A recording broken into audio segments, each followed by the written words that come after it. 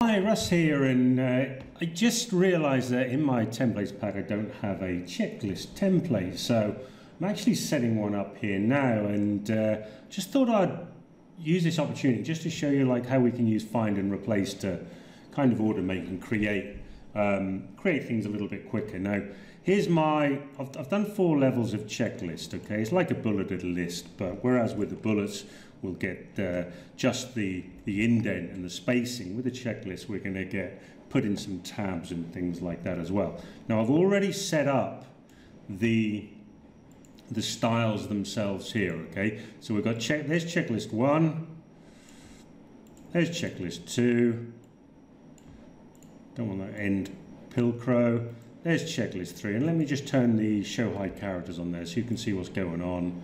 And here's checklist 4. Okay, now these mirror the actual bullets set up within the template as well, so just if you had bullets and then checklists and this kind of thing.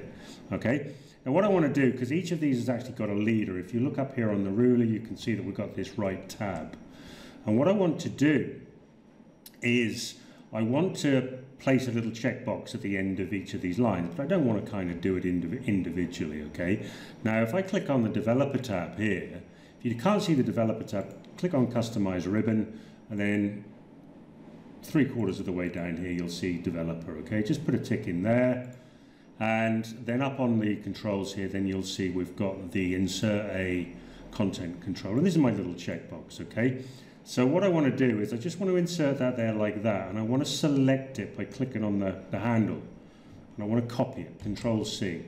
Now I can delete that now, and then what I can do is I can select all of the items in the checklist, and if I come up to home, in editing here I can click on replace, and what I'm looking for is I'm looking for a paragraph mark. Now let me just clear these. This is what you're likely to see. You're likely to see this. If you click on more, then you click on special, what you're looking for is a paragraph mark, which is this end mark here, this pilcrow. Okay, and so that's what we're going to search for, and then what we're going to do is we're going to replace it with, well, we want a tab. Okay, because we want to tab across, because that will then give us the dotted leader. So we're going to replace it with a paragraph mark.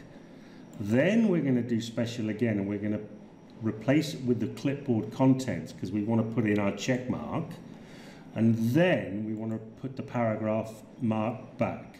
Okay, so that's what we're doing. So let me just walk you through this. We're looking for this paragraph mark, which is the pilcrow, and then we're going to replace that paragraph mark with first a tab, then the contents of the clipboard, which is the check mark that I've just copied here, and then we're going to put a pilcrow back.